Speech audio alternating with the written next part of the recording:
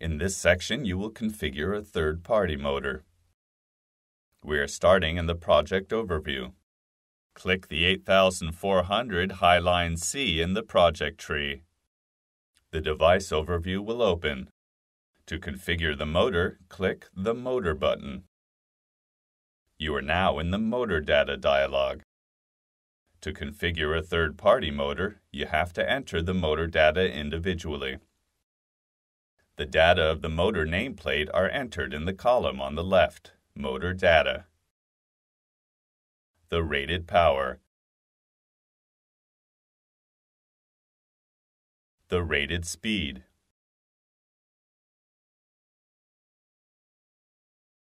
the rated current,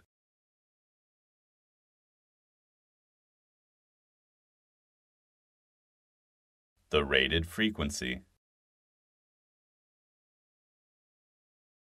the rated voltage, and the cosine phi.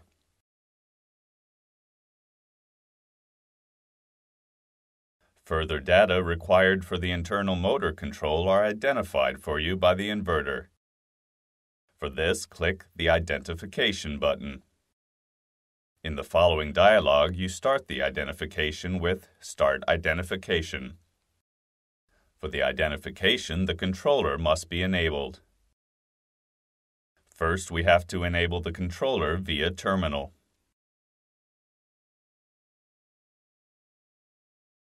Then via the software by clicking the Enable Controller button.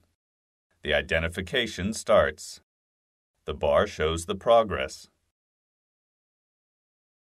After a successful identification run, the controller is inhibited via the software.